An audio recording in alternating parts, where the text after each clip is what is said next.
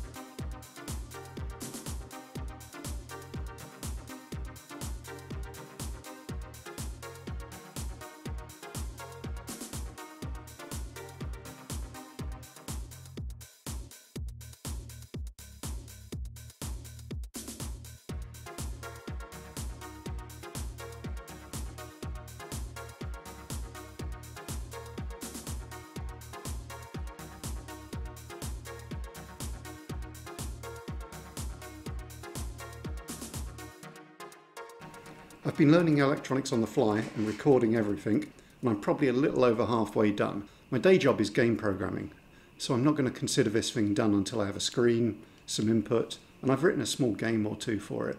So if you'd like to join me and see where it goes, hit the subscribe button. Thanks for watching. Goodbye.